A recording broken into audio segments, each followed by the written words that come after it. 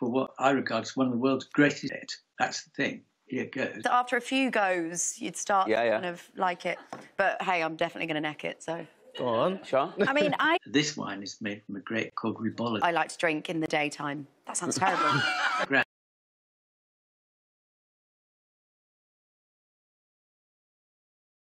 In the white as well. Doing the first series, and, you know, that was good enough. You know, I remember doing the pilot. All the same worries. It's all the same, you know. But, yeah, people seem to find it really fun, and I don't take myself too seriously, as everyone knows. Who came in, I was like, no way. And each reaction every time that I've got the news that I have another series is the same every time. You are living the dream. Yeah, I think everybody thought I was going to try and do a bit of a Myleene class in there. It's a kind of...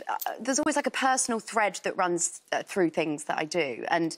I always kind of like to, you know, much to my parents' disapproval. I struggled to navigate as a young person. A few impressions.